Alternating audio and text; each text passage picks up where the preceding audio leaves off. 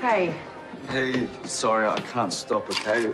Staff member down, I got a lunch rush about to start, so... Okay, well, I just wanted to say you've been looking after everyone for so long, it's my turn to spoil you, so maybe dinner and a movie? I know what you're trying to do, Ziggy. Yeah, I'm trying to take care of you. I know. But you can't fix this for me, okay? My mum died. I thought I'd dealt with it, but apparently I haven't, and dinner and a movie isn't really going to help that. So maybe we should talk about it. I really don't want to, okay? And I love you so much for trying to make this better, but you need to stop. Yeah, I probably shouldn't.